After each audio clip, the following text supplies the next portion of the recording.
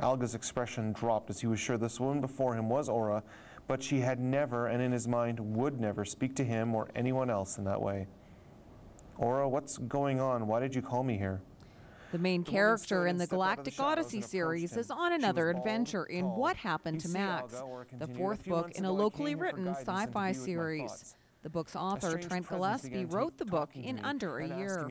This is a standalone book, but it's part of an ongoing story arc where the main character, Trevor Mallison, is now facing an entity from his past named Max, who has been haunting him all his life.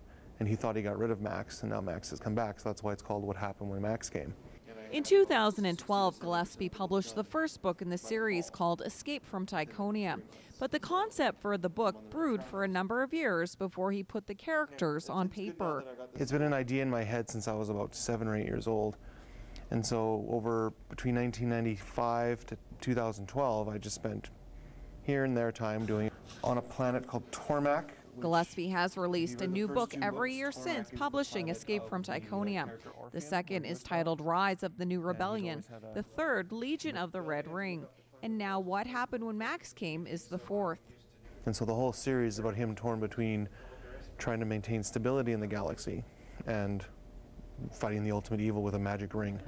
Although Gillespie is a full-time adult educator, he still finds time to write.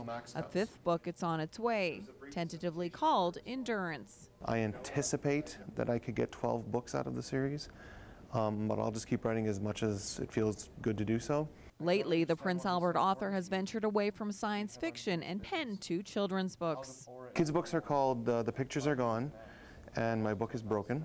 And I just released a coloring book of that series called Color This Book, or Color if you're American. It's different spelling.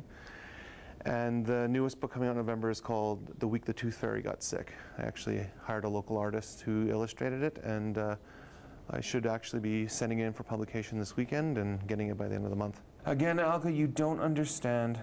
Gillespie's books are self-published with CreateSpace. They are available in ebook and paperback form at Amazon.com. You can also find them at the public library. For Go, I'm Lisa Rism.